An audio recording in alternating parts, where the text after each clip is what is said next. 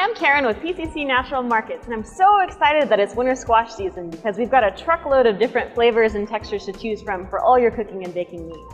And here to help us learn more about our varieties is our produce coordinator, PJ. Good morning, Karen. Hi, PJ. It is that time of year again when we have winter squash. As you can see, they're very colorful, lots of different varieties.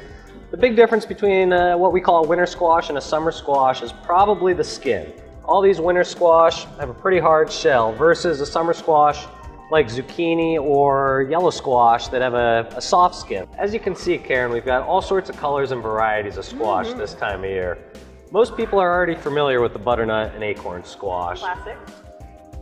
Also, we have a delicata squash, red kabocha, sweet dumpling, sweet meat, and a spaghetti squash, which is a little different than the rest of them. The spaghetti squash, the meat on the inside strings up like pasta. You can make spaghetti without the pasta with this squash. Awesome.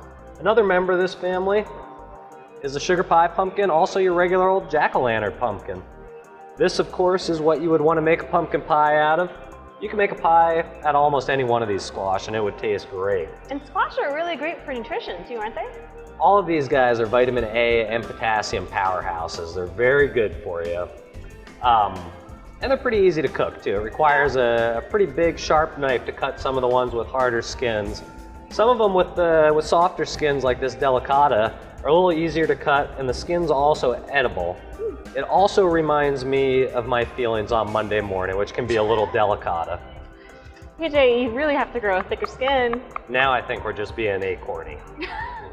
Stay tuned for more PCC Quick Bites.